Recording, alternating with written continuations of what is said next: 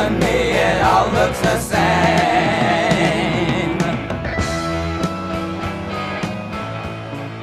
Lou Reed was an American singer, songwriter, and guitarist. He was the lead guy for the band The Velvet Underground, who had a lot of fuss made about them retrospectively.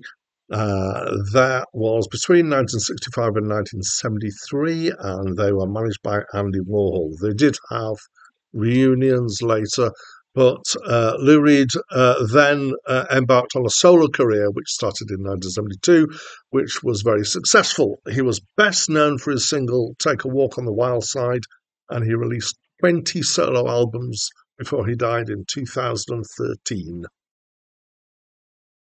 Hi, my name's Dan. So this was Lou Reed's 8th solo studio album, and it's my first time listening to it. And apparently this is the first album to be recorded using binaural techniques, and in particular using a dummy head. So what they do is they get a dummy head, imagine that I'm a dummy, and they get a microphone in each ear, and they record, I can't hear very well now, they record it through those microphones so that it sounds like it would sound inside the head of a person.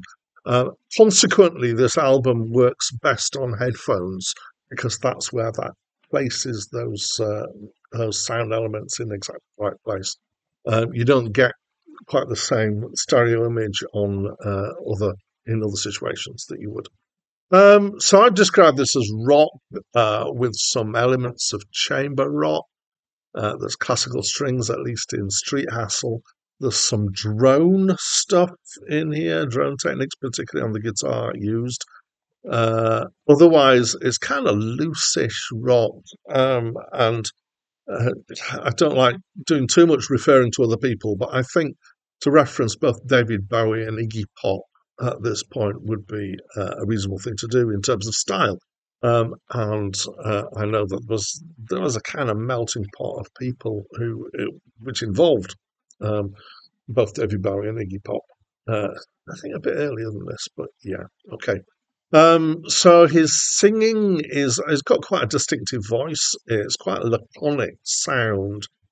He sounds cool and he sounds cynical. It's not pretty singing in that it's not kind of technically, accurate and hitting notes and doing what I call vocal gymnastics. But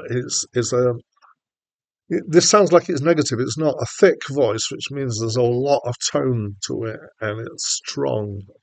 So there's quite a lot of presence to his voice. The songs are about various things. The title track, Street Hassle, I probably found the most engaging of them. It's an 11-minute suite of 3 parts, and it focuses, if I work this out right, on a girl having had an overdose at a party and having died, and the conversation between the host and the person who brought the girl certainly seems to be part of the song. It's kind of disturbing in a thoughtful kind of way. The song Dirt is apparently about an ex-manager of his. Otherwise, it's kind of general rock stuff about life. Maybe there's some drug references at times in here. And there's certainly a decent amount of adult content in this. It can be kind of suddenly surprisingly not safe for work. So I wouldn't play this album at work.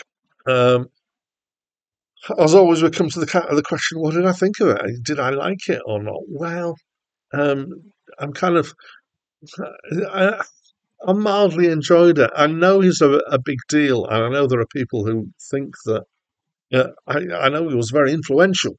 I'm not sure that this album was particularly influential. But does that colour what I think about it? Maybe sometimes. But I mildly enjoyed it. I didn't hate it, but it didn't excite me that much either. So a fairly muted response from me. It's got some highlights in it, but generally overall, it's a bit loose in some ways.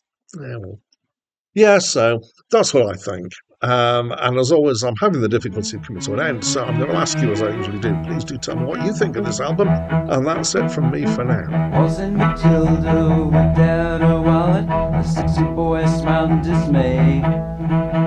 She took out 420s cause she liked round figures. Everybody's free for a day. I'm on fire, and you know I admire your body. Why don't we slip away?